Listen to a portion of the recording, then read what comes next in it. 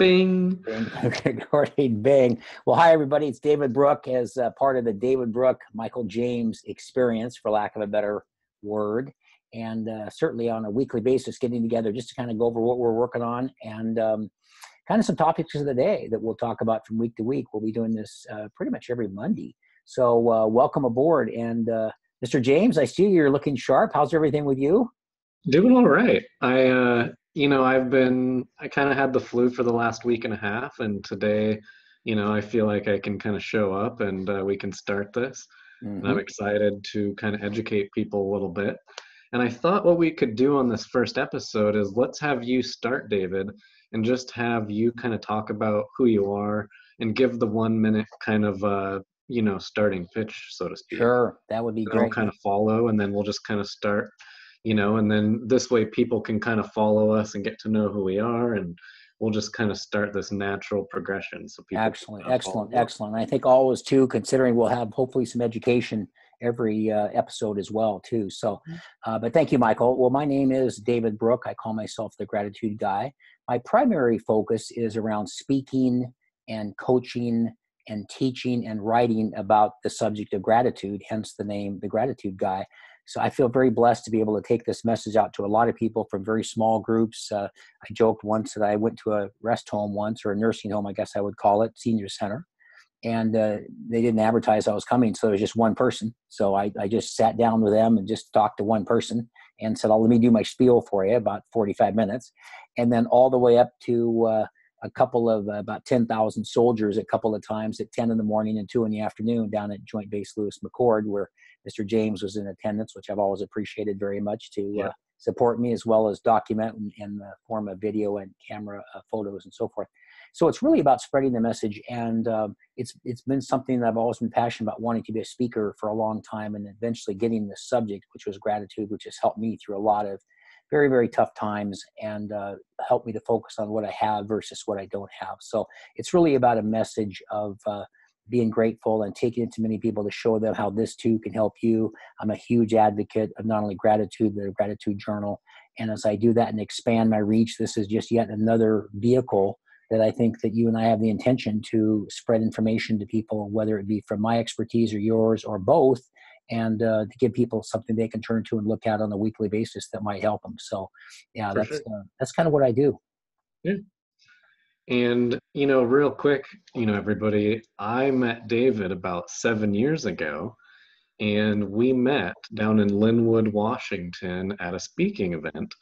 And it was for Take Shape for Life, which was a weight loss company, or is a weight loss company. And they had about 150, maybe 200 business owners, maybe something like that. And I remember there was a couple speakers, myself, and then David followed.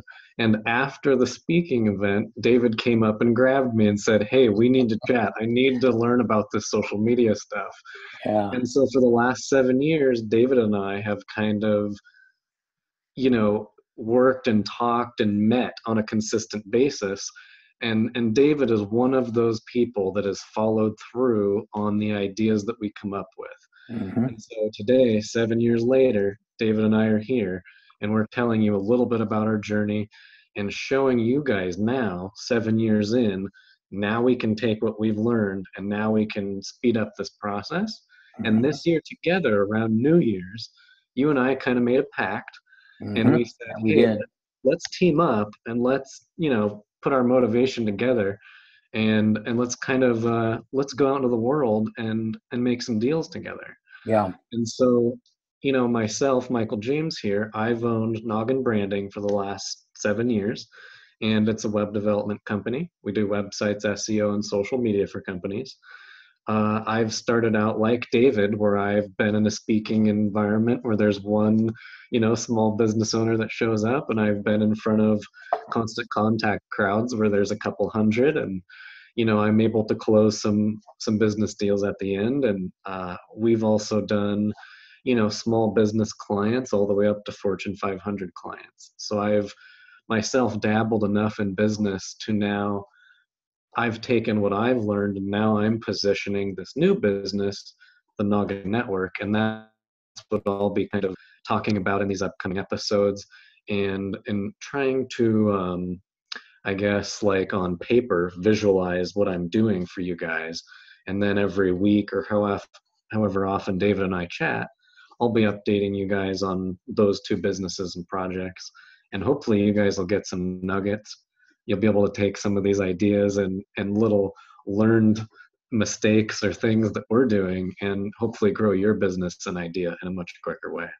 That's great. That's excellent. I couldn't agree more. And I think also you're a little modest about Linwood because it was not so much about social media as I see this young man speaking and so I'm walking, I go, I have to meet you. I want to have a cup of coffee with you. What is your name? Are you Michael James? So we have to have coffee. We're going to find out if we got a lot of things in symmetry here, which we did and so forth, or similar.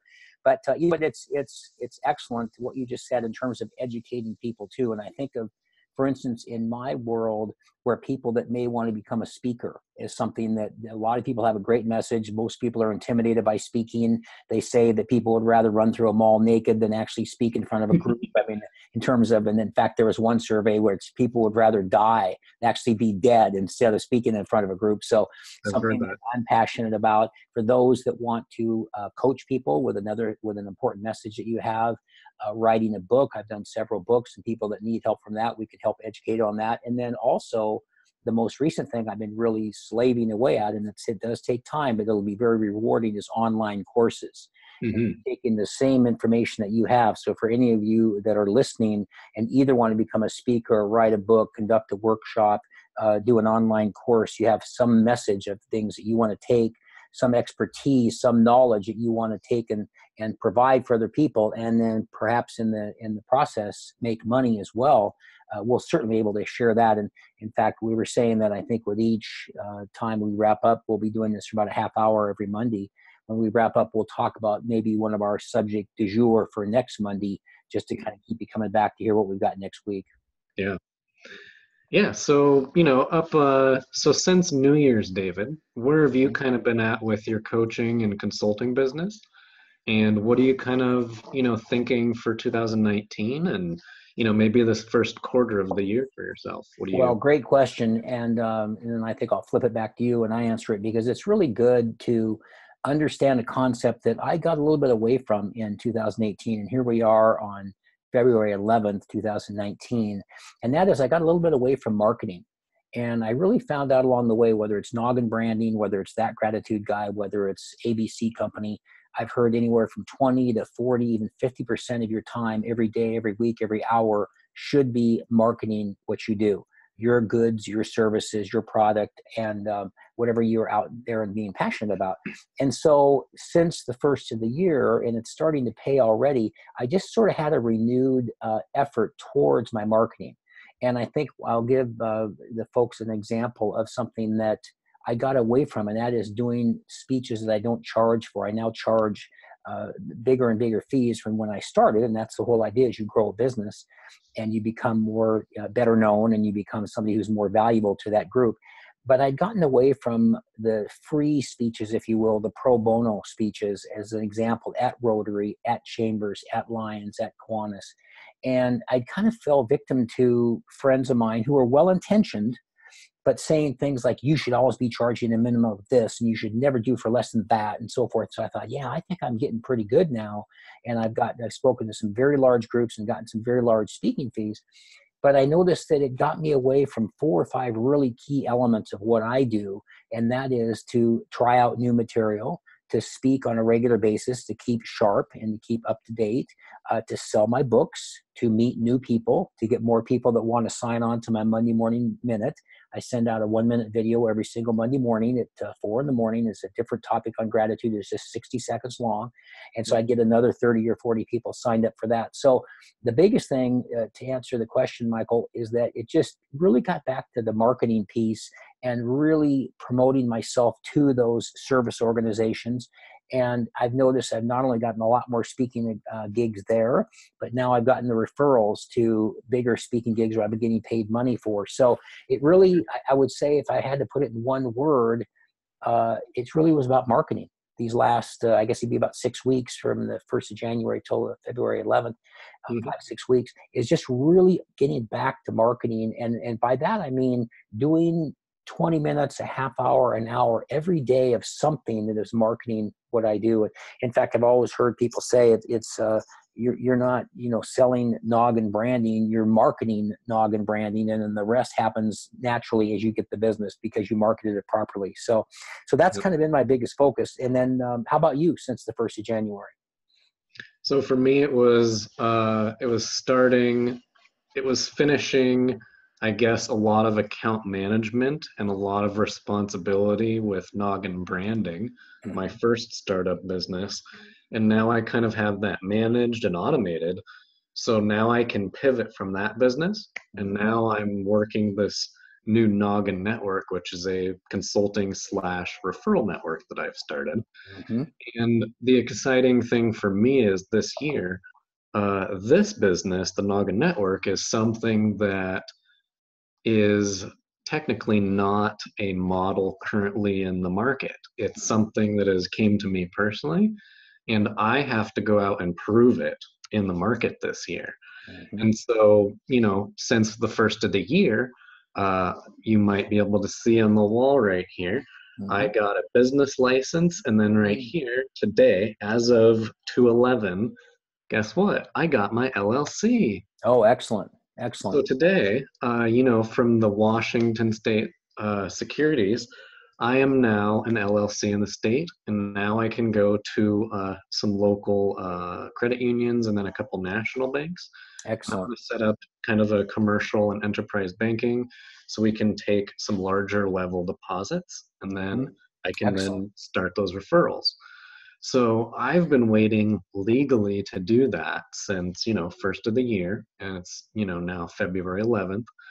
And, so by Monday, I'm not sure the date of Monday, but the 18th, that's when I'll be able to start legally taking deposits. And then I can provide, very large referrals in return to the network.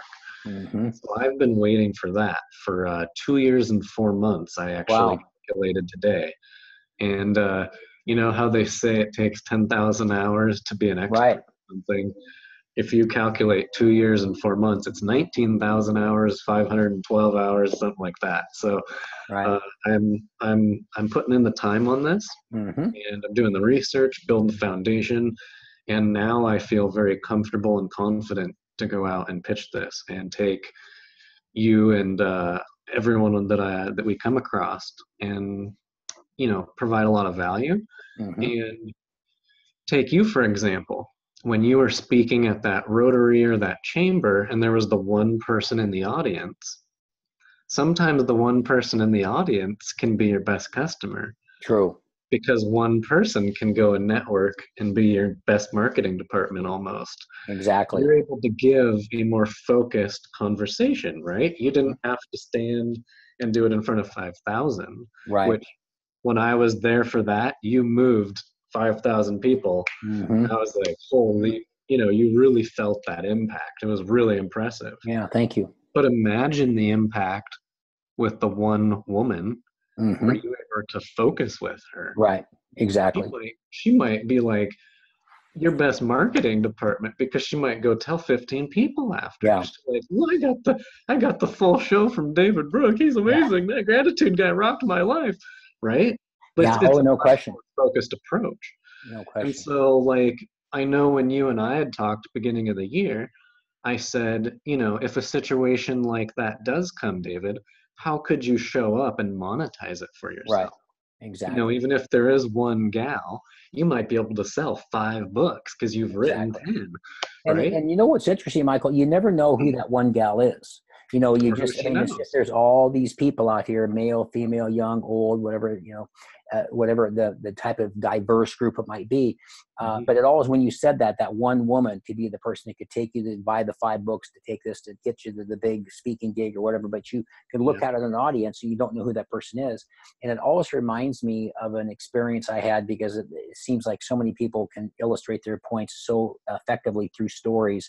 And I just remember being about 8 years old and I was selling magazines door to door. And I had the little thing of magazine, the subscription thing, and I got some money, and you'd pay the person pay $5, get the magazine, and so forth. And so my mom says to me, "Why don't you get somebody to help you?" and then you can, cover twice as much ground. And so I already told you this story. I think I may have No, told I you, haven't but heard this one, I don't it's think. just, it just speaks again to this idea that, it just depends on who it is in the audience, but you don't get to know them ahead of time. So I get this friend of mine, and so I give him a few copies of the magazines, and I give him a few dollars for change. And I said, why don't you go down this side of the street, and I'll go down this side of the street, and we'll see how many we sell. Yeah. And I'm about 8 years old back in Spokane, Washington. And so as we're about to go across the street, he goes, well, I'm going to do this for you, but on one condition. And I said, okay, what's that? He goes, you have to show me which houses will buy. I said, how would I know which houses are buy? And he takes the magazine, throws them down on the ground. I'm not going to do it then, and storms off. I thought, so I don't get to know which house that woman's in that's going to buy the 5 journals, but you got to knock on all the doors. And that's just part of what's going on. You go selling something door to door, you figure it out. But it's, if you do enough, you're going to find those diamonds of the rough. You can flip over the rock to see where the crab is, or whatever example you want to use. You got to flip over a lot of rocks till you find the one that has the crab under it. So it really taught me to just keep getting out there and stuff too, and really fine tuning. In fact, speaking of that, speaking of fine tuning and adapting and evolving as a business, tell everybody a little bit about how Noggin has evolved from not only websites and SEO and social media, but you've kind of really moved in some other areas that are kind of cool now. And just speak to those for a second about how from when you started 6-7 years ago to kind of maybe where, and you're still doing those things, but maybe where more of your focus is now. Yeah, for sure. So, like when I started that 7 years ago back in Bellingham, which is north of Seattle where you live, David, Bellingham's a very small community. There's maybe, 65,000 people when college is in, and we've got a couple kind of large colleges in the area. And so during the year, when school's running, there's a lot more people in the community. But as far as business is concerned, there's only so many businesses in certain industries, and 7 years ago there was really no one doing websites, SEO, and social media. And so for me to show up, I think I was 25 when I started the business. It was literally 6 months after I graduated college, and I went out with this idea that I wanted to sell that package of this holistic approach of business. And I was thinking, the website is the foundation for everything you're doing. Right. The SEO is the search engine, what you're going to Google, and you're going to search and find that website by, which would be the content on that website. And that's indexing the pages, like titling the pages, keywording. It's creating a story technically on each page. Right. The home page is basically this qualifier that, you have less than a second that your brain is saying, this is what I'm looking for. This is palatable information. It's not like you're going down the Vegas Strip and there's like lights and advertising and you want an experience, right, for the customer. Right. Correct. And whether they're a balloon artist, a major, consulting corporation, or a bank, or whatever, what have you, you want it to be palatable so that whoever's coming, they're able to understand it in moments and be like, oh, this is what they do. These are the services. This is the value. And then, like, the website is the qualifier. Okay. The SEO is the ranking of that. And then I was using social media back then as like the different fishing lines, right? Facebook, there's 500 million people back then using it, 1 billion people, right? Now there's 3 billion on there and a billion active a month, right? Wow. Like that's a lot of people still. So in a way, it's not going anywheres. And the audiences for each of those fishing lines for the social media, Facebook, Twitter, Instagram, LinkedIn, Pinterest, all this, YouTube for you, like those are your big fishing lines. Right. Those are your qualifiers as well. And so what I was doing back then was setting up a much bigger fishing net for the clients, whether they knew it or not. Where a lot of my competitors, they were just doing website construction. They were just offering search engine optimization packages. Some people were just doing social media. I was trying to offer all three. Right. And so back then, that's what I was thinking. Over the 7 years, what I was able to do is step back in the industry and go, what's going on? What's maybe the next couple years look like for me? Mm-hmm. Right? I'm at a point where I'm like, I'm making this, I'm doing pretty well. But do I want to, like, if I want to explode to make what I really want to make, that's a big ladder, man. There's a lot of steps. Yeah. Yeah. Right? So I Mm-hmm. was like, how do I position and leverage what I've been doing to Mm-hmm. hopefully create something to get ahead and Right. build a bigger agency so I Right. can help more people, right? Like the entire point of my business was to help small businesses and medium businesses Mm-hmm. gain clients and be more visible and sell more products, Mm-hmm. whether that's a retail or through their websites and social media. What I'm doing now is I've stepped back and I've reached out to my competitors even. Mm-hmm. And now what I'm doing is I'm able to leverage them Mm-hmm. and say, hey, do you want to partner with me in my referral network, which is now the Noggin Network, right? Right. And that's what I'm doing this year is I'm able to go to a competitor and I'm able to say, you can make more money from me if you become a referral partner. Mm-hmm. Okay. And Nice. then I reach out to like my friend David Brooke right here, which we're chatting to, and he owns this amazing consulting firm. Mm-hmm. And I say to David, hey, David, you've been doing this for 20 years. You're qualified. You're obviously a pro. You got the books. How do we start getting you more business and referrals, right? The Right. marketing aspect of your business Mm-hmm. without the huge upfront cost of Noggin branding, websites and SEO and social media, right? Mm-hmm. Thousands of dollars potentially a month to grow your business. So Mm-hmm. you gain these big clients, right? Right. So how do I get someone like a consultant to be a consulting partner Mm-hmm. and then catch referrals, right? Right. So then what I'm doing is taking a consulting firm and I'm then going to like a bank, an insurance company, a balloon artist, anybody with clients, Mm-hmm. and I'm turning them into the referral partner. Right. And they're able to provide referrals to you, the consulting firm. The consulting firm gets paid whatever you charge. Mm-hmm. And you knowing that whatever your business does right now, let's just say you do $1 million a year to keep the numbers easy. Mm-hmm. Right now, let's say you partner with me and become a consulting partner. Mm-hmm. Let's say I bring you another 500,000 or another million this year Right. in referrals. Right. And you don't have to do much other Mm-hmm. than like every month pick up the phone and work with these pre-qualified clients coming from our referral partners, these insurance agents, these bank, these balloon artists.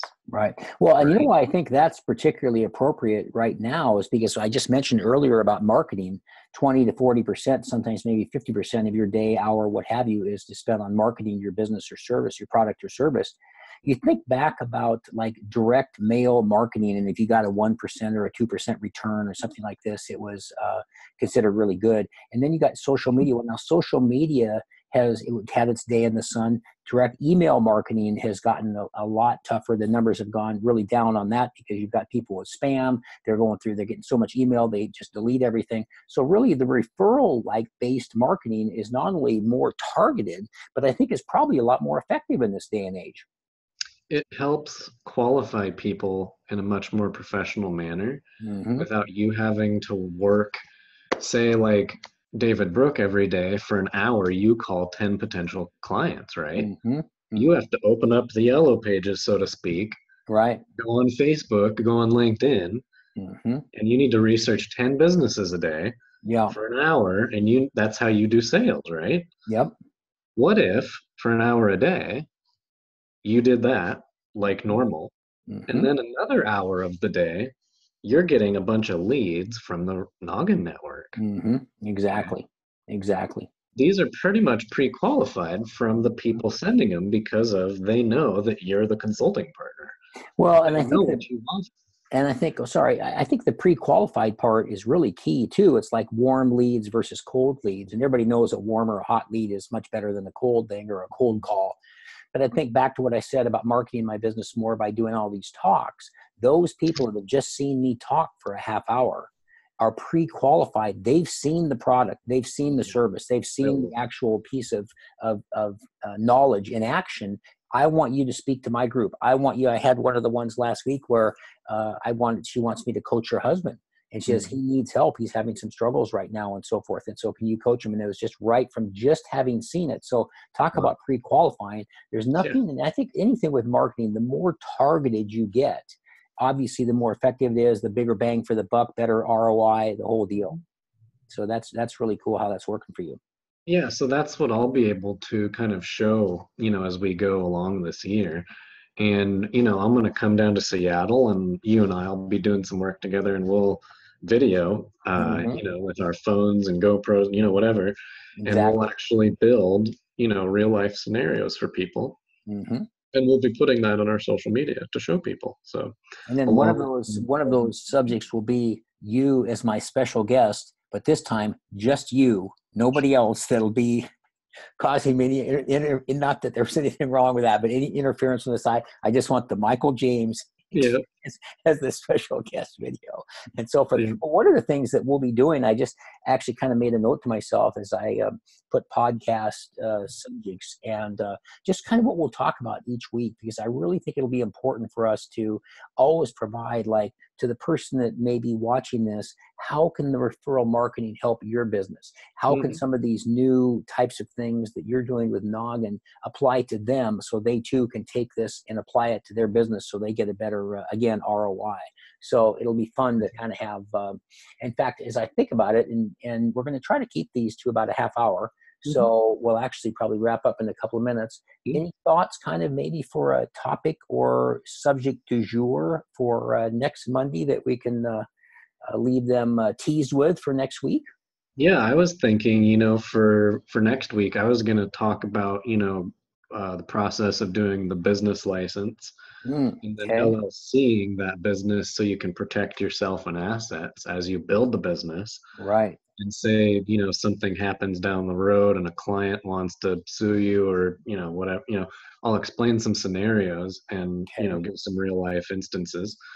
And then we'll talk about, how to set up banking for a small business. Oh, okay. Excellent. And, working, like, do you want to work with, credit unions? Do you want to work with like a US bank, a key bank, someone larger, Wells Fargo, for like, larger business depending. So I'll kind of talk about some things like that. And then, just, some basic, kind of startup marketing things or something. Excellent. And then we'll have, as I put just some notes here, process of business license, LLC, legalities, set up banking for small businesses and so forth. So that'll be our next week's subject. And then hopefully we'll have enough that'll kind of cover a wide range of the solopreneur, entrepreneur, the person, some of the things that can really help them be more successful in their business. Because I think ultimately that's really our goal, is to share our knowledge and to spread it to other people. And I know that I often mention this in my talks about, if you want to help yourself, help other people. And anytime you can pass it on to other people, I think it's certainly something that just gives you a great feeling inside. So, all right. Well, any other little tidbits for the group, for the listeners, the viewers, what have you, as we wrap up? Yeah, I mean, this is like our attempt, yours and mine attempt as a team now, like in a way, where we're taking our process and we're making it visible for others. And, in a way it's going to, for us, show each week and month progress and what we've done or accomplished or not. And it'll show successes and failures. And, it'll give us ways to look back and go, oh, this would fix that in the future. Or the audience will chime in and be like, hey, don't do that, dummy. Exactly. Going to cause that. So, we'll hopefully start building an audience over time and have some fun with it. And I'm sure like every day we'll drop some nuggets and have some fun with it for people. Well said. Well said. And I think the word that comes to mind as you were saying that to the viewers is authenticity. And I think one of the little exercises I do in my talks is the little card that's called the UR card. And it's how David sees Michael and it's how Michael sees David. And there's something about this exercise that I love so much, because Why is it that other people always see you in this incredible light, and it seems like 10 times better than you see yourself? And that is just how we're sort of programmed, especially people that are drivers and people that want to make a difference. And sometimes they go, oh, that wasn't a very good talk that I just gave. And the person, oh God, that was incredible. I learned so much from it. So even by being authentic and transparent, I think that'll help people see whether it's Michael James or David Brook. There's always things we want to get better at. We're lifelong learners. There's the know-it-alls of the world, which we don't want to be around. And there's the lifelong learners. And so as we continue to learn from each other and express this to everybody else, it'll just be one more thing that people can maybe take away that gives them some food for thought. So For sure. sounds good. So we will chat, and I will chat with you next week. And thank you all for tuning in. Yeah. Have a great night, everybody. Thanks for your time, David. It's fun hanging out. Let's have some fun next week. We'll do. Thanks, everybody.